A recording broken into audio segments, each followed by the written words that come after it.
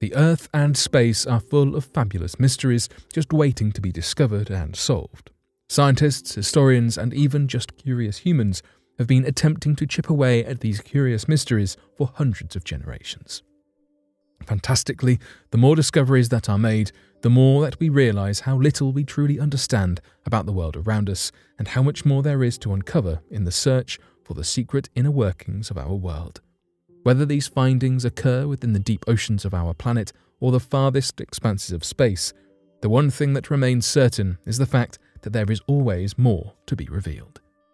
So today, here at Unexplained Mysteries, we will be looking at 3 recent discoveries and what they could tell us about our planet, our history, and life itself as we know it.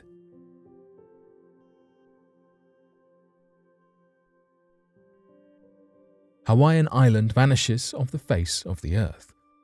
Nobody expects to hear that an entire island has gone missing, but when it comes to the seemingly unshakable landforms that we have become so used to surrounding us on the planet, there are certain land masses that are not just built to last. Eventually, even nature can succumb to nature as its time comes to a close, and for a Hawaiian island, that time came sooner rather than later.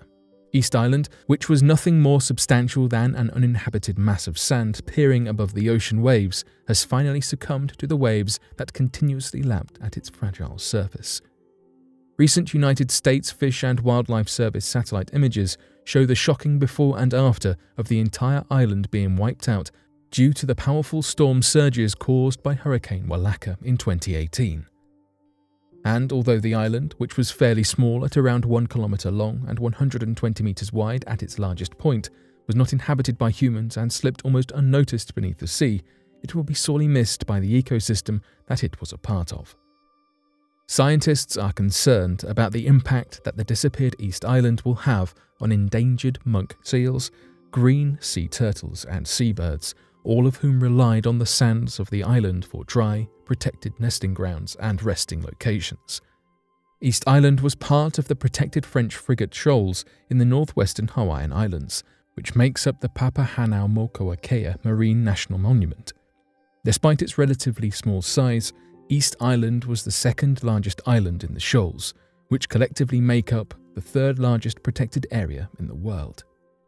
However, Hurricane Wakala shed light on the sobering fact that protecting an area from human alterations does not mean that Mother Nature could ruthlessly exact her vengeance on the landscape at any point.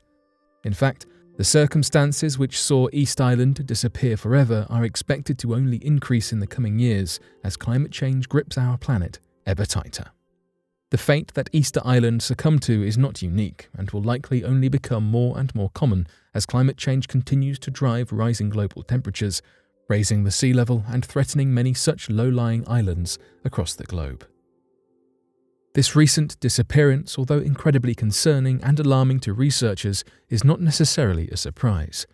Dr. Chip Fletcher, a climate scientist working with the University of Hawaii to perform research on the island, had already predicted the East Island had only a few decades left at most before it sank below the waves, and his predictions were driven to an early fruition by the vengeful Hurricane Walaka.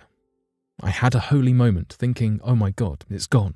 It's one more chink in the wall of the network of ecosystem diversity on this planet that is being dismantled, said Fletcher, who has long been concerned with the effects of climate change on low-lying but still ecologically vital land masses like East Island. He said in an interview with HuffPost that this is not surprising when you consider the bad luck of a hurricane going into that vicinity and sea level rise already sort of deemed the stressor in the background for these ecosystems. The probability of occurrences like this goes up with climate change. For now, scientists continue to study the devastating effects of climate change and rising sea levels, which have now already shown with East Island how devastating they can be for even the most unassuming of land masses. Has the lost island of Cain been found? While some islands are disappearing from the face of the earth, never to be seen again, there are other landforms that are suddenly being rediscovered. In 2015, a team of archaeologists from several countries found an island off the Turkish peninsula that they were able to identify as the lost city of Cain. This city was the location of the Battle of Arganuse, in which the Spartans were soundly defeated by the Athenians in 406 BCE, and which constituted one of 3 ancient Arginus islands. Now, only 2 of these islands remain, and are known now as the Garib Islands. The ancient city of Cain has been referred to throughout several ancient texts, but nobody was able to definitively say where it might have been until recently. The discovery was made by a team of researchers analysing rock layers underground on a peninsula along the Turkish coast, which revealed that the tip of the peninsula had previously been an island that had joined the mainland over thousands of years of sediment buildup, as the land bridge between the tip of the peninsula and the mainland consisted only of loose soil and rock. When they realised this, the team immediately suspected that it might be the long-lost island of Cain, and set about analysing pottery shards, architecture and historic artefacts in the surrounding area to attempt to gather clues of the island's ancient history. They quickly discovered that the mystery of where the ancient island of Cain once stood had been finally solved, and the landmass had been right under archaeologists' noses the entire time. This is an important discovery for historians and archaeologists, as Cain was an incredibly important ancient city that played a large role in many major events of the time. Placed at a critical location on the Turkish coast, Cain likely acted as a stopping point and way station along the trade and travel routes of the day, especially those headed to Lesbos and Adramyttium in the north, and Elea and Pergamon in the south. Its location was likely the reason that it acted as the setting for the aforementioned Battle of Arginusae during the Peloponnesian conflict. Now that its location has finally been identified, more definitive archaeological research can occur to attempt to learn more about the historical events that likely occurred there, and how the people who called the island of Cain their home lived. It is not every day that historians can claim to have recovered a long-lost island, and there is no doubt that researchers will take every advantage of this discovery. NASA Mars rover finds organic molecules in Gizero crater. As scientists continually peer across Mars's red expanse through the eyes of the Mars rover, searching for signs of the potential for life, they are constantly uncovering more and more pieces of the mysterious planetary puzzle that is our cosmic neighbour. Recently, analysis conducted of the Gizero crater using Perseverance's Sherlock, or Scanning Habitable Environments with Raman and Luminescence for Organics and Chemicals instrument, confirmed the presence of carbon-containing molecules within the rocks and dust inside the crater. The Gizero crater is what remains of an old lake bed that was likely formed in the early life of the planet from flowing lava. This discovery of carbon, which is an organic molecule needed to form even the simplest building blocks of life, is an exciting one for scientists who are looking for potential clues of former microbial life on the ancient, uninhabited and desolate planet. The rover Perseverance, affectionately known by scientists as Percy, will continue to collect these samples from within the Gizero crater, and these samples will then be transported to Earth by a joint campaign undertaken by NASA and the European Space Agency, although it will likely be several years before this mission is successfully realised. Percy's mission is twofold.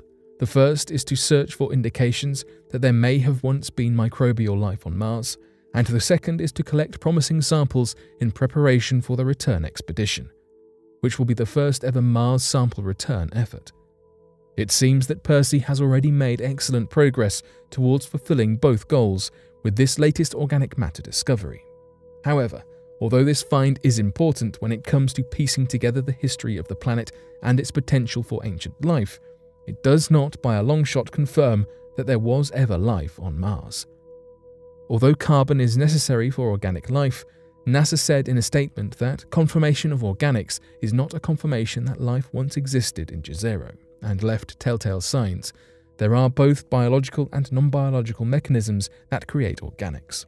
In fact, organic compounds have also been identified elsewhere on the surface of Mars, as the Curiosity rover also located organic compounds in the Gale crater, far removed from the Gizero crater. Before further inferences can be made about the possibility of life on Mars, scientists must first ascertain whether biological or non-biological processes created the compounds which were discovered, something that is not an easy task in the slightest. Hopefully, further analysis of these samples will reveal valuable information about the ancient history of Mars and what it might mean for those of us still landlocked here on Earth.